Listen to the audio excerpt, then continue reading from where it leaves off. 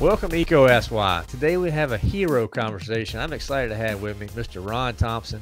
He works at Lampe and Malphrus Lumber Company in North Carolina. And I'm excited to talk to Ron. So Ron, how you doing today? I'm doing fine. Yourself? I'm doing great. I mean, it's a little chilly here in North Carolina today, but that's the way it is. Boy, it is. It's okay. That's okay. I guess it's supposed to be sometimes, but I'm more of a warm weather guy, so I'm looking forward to that springtime. So I love these conversations, Ron. You were a little hesitant about wanting to do it, but I kind of coaxed you into it a little bit because I just know from talking with you, I'm anxious to hear about your story. So maybe just tell us a little bit about how you got to where you're at right now. Well, out of high school, I went in the Marine Corps. That's where I got my basic electronics training. Okay. And then when I got out, went to we have a relative that lives in Dallas, and they put me up to look for a job, and started with a company, Forney Engineering, which they had designed their own control system before basically PLCs came out, and this is for big boilers, coal-fired and stuff like that. Right. Left there and had a little brain problem, took another job, which I shouldn't have, but anyway. Then I moved back to Arkansas and hired on with Brunswick Defense. Okay. And that's their defense manufacturer. Yeah.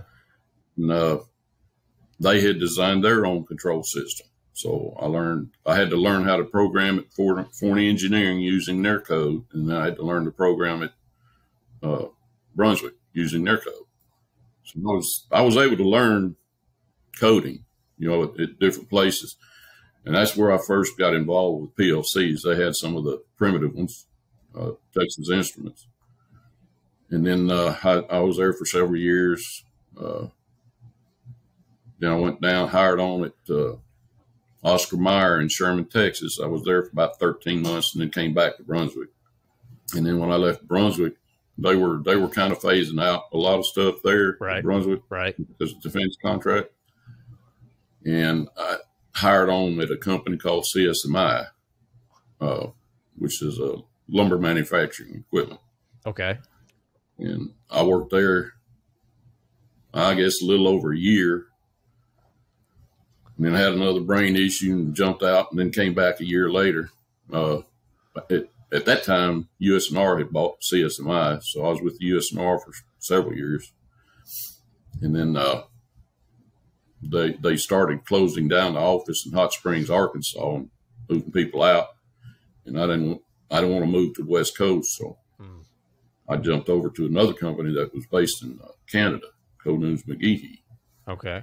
And I worked there for probably 13 months, and then started helping one of the guys that used to work at USNR that had gone into contracting. Mm-hmm. So I started helping him on the side, and then wound up sewing to him after I left Conews McGehee. And I did that for probably 10 years. Okay. And one of our customers was Lampe and Malphrus. Okay. I'd done several jobs out here, and the last one I was working on, they approached me, and here I am. Okay. So that brought you to North Carolina. Yes. I got you. Now, is that first of all, thank you for your service as a Marine, sir. Thank you. Yes, sir. We definitely appreciate that. Now, coming to North Carolina, are you enjoying it in North Carolina? Yes. Okay. Yep. It's not quite like Enjoying Arkansas. the job. Right. But it's not Arkansas, though. No, it's not Arkansas. Well, hopefully you get back home from time to time. Yeah, we still got a house there. Okay, very good. So, I mean, it sounds like you had just a hodgepodge of different types of experiences. And did you enjoy the PLC programming and learning that? Yes, I did. And it wasn't forced upon me. I just took it upon myself. Oh, okay. I mean, when I was at Brunswick, the way I learned their programming language is, like, of course, back then it was tractor feed paper. Right.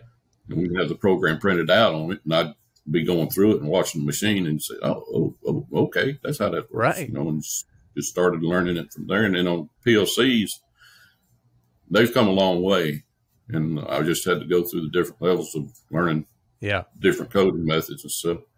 So it sounds like you're just a naturally inquisitive type of guy. I find work for myself. Okay. I'm starting to pick that up on you. Okay. So, I mean, you've been to a lot of industries, Ron, and you've seen a lot of things changing, particularly over the last couple of years. You know, what are some of the biggest challenges? I mean, particularly like at Lampe, what have been some of the biggest challenges? Is because we hear stuff from workforce development to, you know, skills gap to you name it. Just didn't know what are you seeing? Well, you have to have the desire to know it, to learn it. And let's talk about the networking. I just found out I didn't really want to do that part of it. Right. But yeah, you just got to stick to it because it's changing all the time. I'm with you. Now, say somebody's out there, Ron, and they want to come to work in manufacturing or work in the lumber industry, and you've got some experience under your belt, but let's just pretend they're brand new to it. What would be some advice you would give them before they come to the lumber industry? Well, as far as are you talking about it on the production side or doing what I do? Either. I'm thinking more along the lines of doing what you're doing, working with the electronics, the controls, things like that. Well, you got to know the basics. I mean, you got to have the foundation to build from. Okay. That's a big part of it. Where do you get that at? Where would you point somebody to get that? Well, you can get it in school. Now they'll teach you the basics, but there's still a lot of learning to do. Right. And I'm still learning. I had never stopped learning. Right. And you know, as far as PLCs, a lot of it is still ones and zeros. Yeah. Right. Yeah, that really hasn't changed that much. I'm curious it has gotten a lot more complex. Right. For sure. Any type of interns or apprentices or things like that you worked with over the years? I haven't ever done any kind of internships or apprentices or anything. It's just been me most of the time. Right. You know, like I say, I find work for myself. I don't have to have somebody behind me saying, do this, do that. I'm with you. How about mentors? Have you had any mentors or people that have been able to help you along the way, learn some of these skills or learn some of the, those core areas that have made you better? Well, I've learned pretty much, and like I say, I'm still learning, but I've learned pretty much from everybody that I've worked with. Right. Different ways of doing things. I mean, as far as PLCs, you can give a dozen programmers one task and you'll have 12 different programs. Right. That's right. And I think, first time I got pretty humbled the first time I started messing with PLCs, and I had this little program. I thought it was pretty good. It was maybe 20 lines of code, right? And then I took it to my boss, and he did the same thing, and I think 3. And I was like, pretty humbling moment. Like, okay, I got it. I got a long way to go. Well, I got humbled too, just last year, I think. Oh yeah. Oh yeah. Made a rookie mistake. Couldn't find it. It happens, right? It really does. If it happens so much. I called somebody in, and about 5 minutes he saw it. And I said, "Oh." Well, I mean, at least you had somebody you call in, and if you program long enough, sometimes you can be you made a mistake. You can be too close to it too, right? I mean, you can just really be too close to it, and then all it takes is that outside fresh set of eyes, and it's just blatantly obvious. But so I've been there and done that. I share the pain with you, my friend. Well, I still make rookie mistakes. Right. There's nothing wrong with that. Now, when people are out there, they may be thinking about the lumber industry in particular. There may be something that comes to mind or a type of preconceived notion about lumber or just manufacturing. Is there anything that you like to just debunk right now and say, you know what, that's not what this industry is about? Just curious, has anything popped to mind there? Well, when I first got into the timber industry back in '93, I was amazed at the amount of technology that they had in sawmills. Mm-hmm. I mean, it just boggled my mind. Right. I didn't even know some of that stuff was out there. Yeah. Now doing it myself. It's pretty awesome. Well, with the motion control and stuff that we have on our equipment, it's a industrial robot, but it's not a robot. But it has all the same type of control. That's right. It really is. I mean, when you take the look at the precision type cuts that you guys are making, and maximize. I think the first time I saw optimizer saw run, and just blew my mind on. Okay, I mean, as the speed, because those logs are coming. They're all different dimensions, different parameters, different from an engineering standpoint, and the different data, that's a completely different data set for each log. Yet the equipment's determining what's the right cuts to make to optimize, to get the right dimensional lumber out. That was at a dimensional lumber mill. Yeah. But it's just sawmills, and I'll tell you, in the lumber industry in general, it's extremely high tech. Yes, it is. Like I say, I was amazed at the level of technology. No kidding. And it's just gotten more. Right. Absolutely. I am curious, when the stuff that you've been working on in the past, Ron, and what, it doesn't sound like networking makes you the happiest, but where are you the happiest? Is that when you're PLC programming? Is that when you're troubleshooting? Like, when do you find yourself doing the stuff you enjoy the most? The PLCs and HMIs. I mean, I don't really hate the IT stuff. I get frustrated with it because I don't understand enough. Right. But you like the HMI design? Yes. Okay. I like figuring out different ways to do things. Now, the HMI design aspect, that sometimes that can pull out some artistic skill set too, because you're trying to really, lay that screen out to make it look and feel and be functional. So got any artistic background, Ron, or is that's completely separate? I don't really have any artistic background, but I'm proud of some of my screens. I hear you. Most HMI designers are. That's why I wanted to bring it up. You can ask Kay. That's right. I will definitely ask him. So, and I tell you what, you look at some of those HMI screens and the people who design them, it's phenomenal. And a lot of it, I think the best HMI designers I've seen, they know the process, and because that's what you're trying to do. You're trying to connect the process to the human, to the machine, and to make it all make sense. So, what you do there is outstanding work. Right.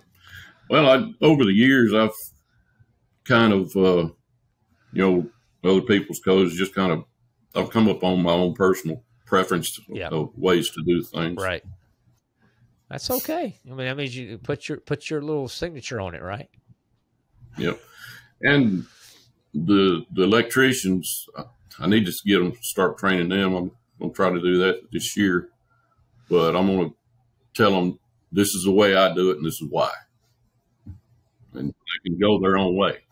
I'm curious, and you got my curiosity. I'm sure you got some people out there. So what are some of your preferences?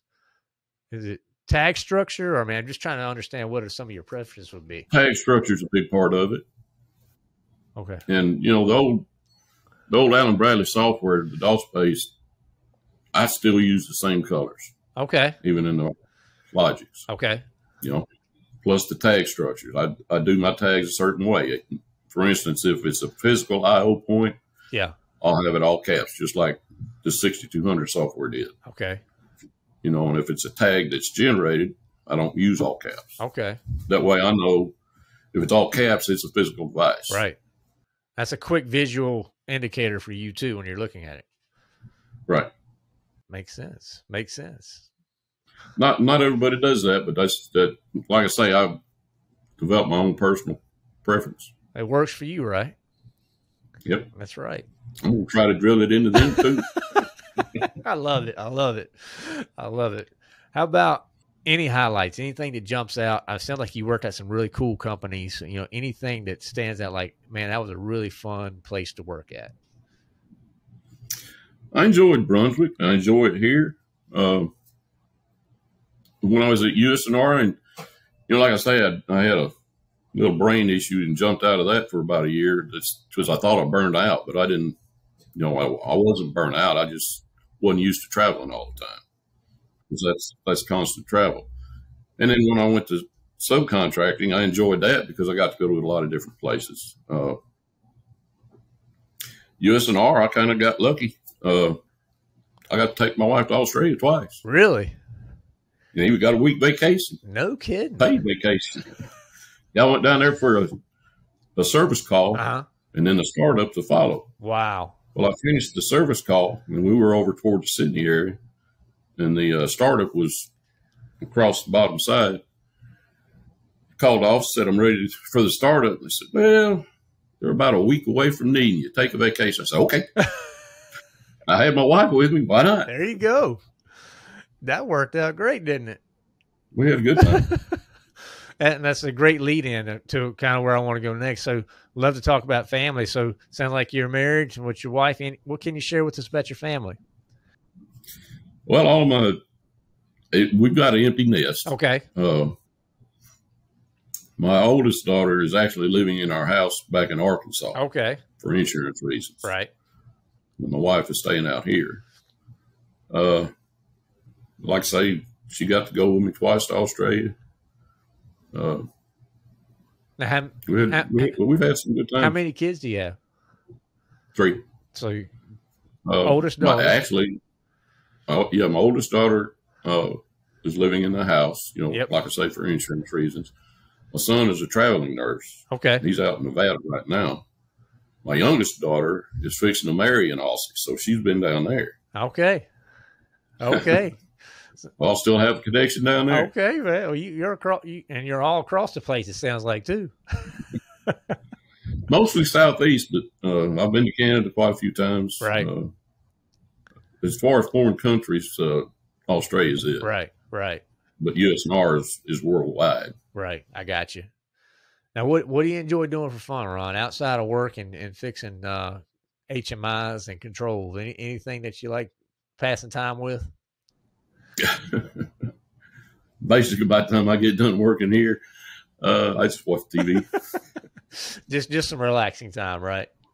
Yeah, kick my feet up. I hear you. Now, I'm curious. Pretty long days here. I bet they are. Yeah, I bet they are. Now, do you listen to any podcasts? Do you listen to watching any YouTube, anything like that? I watch an occasional YouTube. Right. This is first exposure to a podcast. Okay. Well, now you got one in your repertoire. You can put that as your favorite one. All right. Very good. Now we do like to play a game, Ron. I love to do this with the guys, and girls out here when we have our hero episodes. We call it a lightning round. I'm curious for you, so I'm just going to throw a bunch of random stuff at you, fun stuff. You just let me know first thing that comes to mind. Okay. I'll do my best. All right. What's your favorite food? Spaghetti. All right. Adult beverage. Adult beverage? Yes, sir. Vodka. Okay. All right. So what would be on your nightstand right now? I don't have a nightstand. That's the first time I've got that answer. That's okay. I live in an RV. Okay. Very good. What's your favorite app on your phone? Weather app. Now, which weather app do you use? Radar Now. Okay. How about favorite sports team? I don't really have a favorite sports team. I just kind of go for the underdogs most of the time. Okay. Man, I don't watch football or baseball or any of that stuff avidly. Right. Now, favorite movie? Lord of the Rings. Ooh, that's a good one. How about TV show? That would probably be an NCIS. Okay, so you're an NCIS guy. Now, you like the original stuff or do you like the off series? Mostly the original. Yeah. Nothing like Gibbs, right? Just nope. Man. What a good That's the type of shows we like to watch. Right. Got any guilty pleasures? Chocolates, things like that? I like chocolate. Not as much as my daughter does. Now, how about destinations? What's the coolest place you've ever been? Australia. I bet that. Well, what was so cool about that? I haven't talked to anyone who's been to Australia before. Well, it's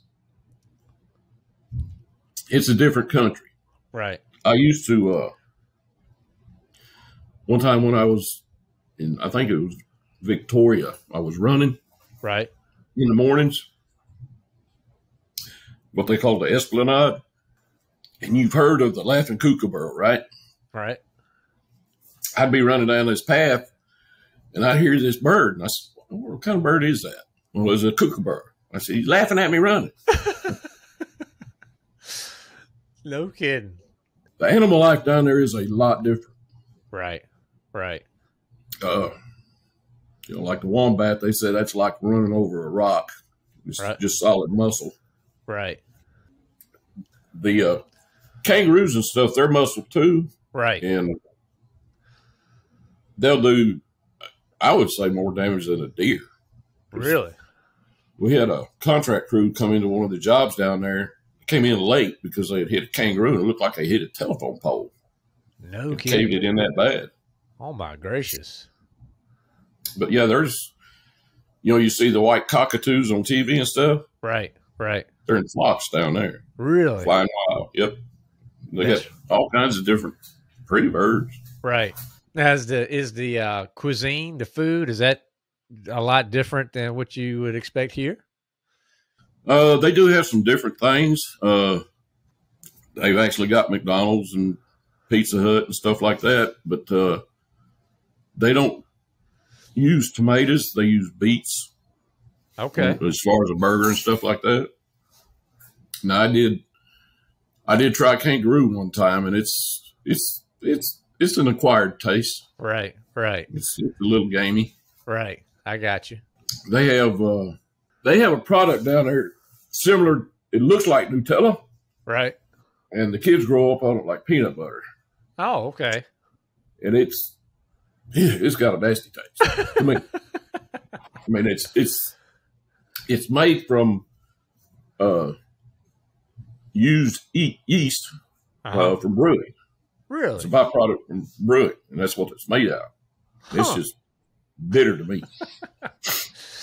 All right. Well, they grow up on it, so they love it. Last question on the lightning round, Ron. Dogs or cats? Dogs. All right. We've got 3 Westies right now. All right. All right. You help but love them. There you go. My daughter got me started on that. My youngest daughter, because she had a Westie. Oh, yeah? She came out to the East Coast for a month and left the dog there. And that little thing, she'd get up on the bed in the morning and start headbutting you. I don't go out. I just fell in love with him. That's funny. That's funny. Well, Ron, this has been great, man. Just getting to know you and your story. Definitely, thank you for the insight. We call it Eco Ask Why. We always wrap up with the why, Ron. So, if somebody was to come to you on the street and just wants to know what your personal why is, what would it be? Is that a trick question? Oh, no. Why? Well, because I enjoy what I'm doing. Okay. Nothing wrong with that, my friend. Sometimes it's the simple answers that are the best, right? Yep. Well, Ron, anything else you like to share today? I think that'll do it before I start coughing. Well, Ron, this has been wonderful. Thank you so much for taking the time to share your story with us. Definitely learned a lot. And for our listeners out there, check out the show notes. And thank you again, Bo. Hope you have a wonderful day. All right, you too. Thank you, Ron.